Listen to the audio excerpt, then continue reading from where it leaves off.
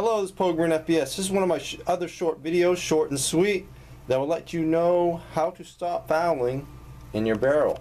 These are the two ingredients you need, and this is about it.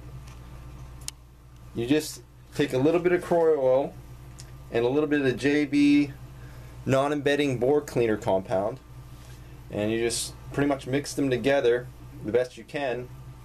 You don't have to do a lot. I'd say probably go a quarter of the JB compound and then another 3/4 of Croy oil.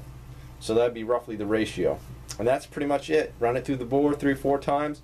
It'll prevent rust. It'll also prevent other contaminants getting stuck in the barrel, such as copper fouling, lead fouling, and whatever fouling else there is. It really puts a good little sheen of armor on there to protect your barrel. So that pretty much concludes this video. Not much more to say about this. Thank you guys for watching. Have a nice day and stay safe.